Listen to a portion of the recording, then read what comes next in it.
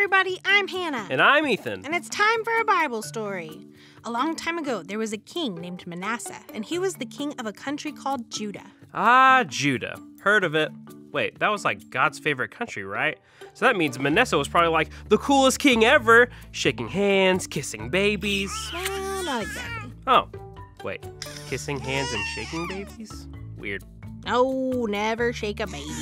I meant Manasseh was a horrible king. Definitely not kissing hands or babies or whatever you just said. Well, you say Manasseh was horrible, but wasn't Saul a bad king too? I mean, how bad could it possibly be? Well, let's read the Bible and find out. 2 Kings 21:13, God said, I will wipe out Jerusalem as one wipes a dish, wiping it and turning it upside down. That's pretty bad. Well, they were worshiping a bunch of fake gods. Fake gods? Like what? Golden cows, statues of things, the sun. Basically, you name it, and they found a way to make it into a fake god and worship it. But how could they do that? Hadn't God, literally just delivered them from slavery in Egypt and a bunch of other stuff to take care of them? Yeah, but they'd fallen away. They stopped following God. A while later, Manasseh died, and his son Amon took over the kingdom. Ooh, all right, fresh start. Amen, amen, amen. But he was also evil, just like his dad, and was killed by his own officers 2 years later. The guy couldn't even make it 2 years.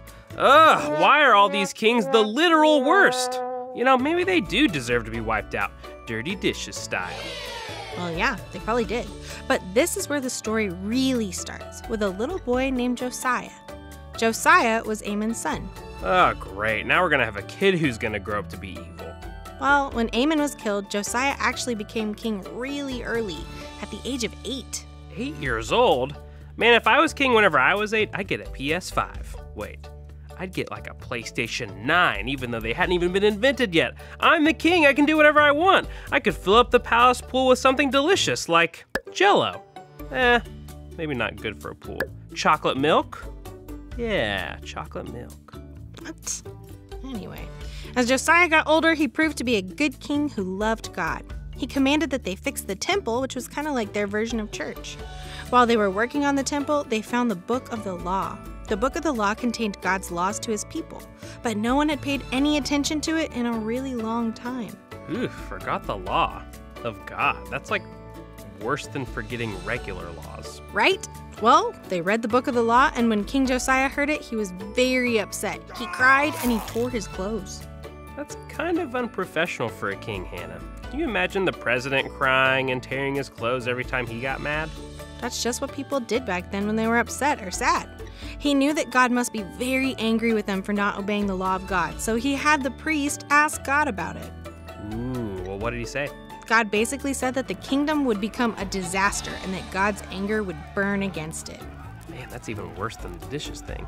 Yeah, but God also said that because Josiah was so upset about learning that they hadn't been following God's laws, Josiah would live a peaceful life and wouldn't see any disasters on Judah. Oh, that's nice. Yeah. Then Josiah read the Book of the Law to the whole kingdom and in front of God and promised to keep the law with all his heart and soul. Then the whole kingdom did the same. And then they went around tearing down all the fake gods they'd been worshiping. Problem solved. Good kinging, Josiah. Yeah, Josiah made a pretty good king who loved God and wanted to hold up his end of the covenant or promise made with God. Yeah, not too bad for someone who had terrible kings before him and got his start as a little kid. Agreed. Well, that's all we have time for today. The story of Josiah. Done. Or as I like to say, the end.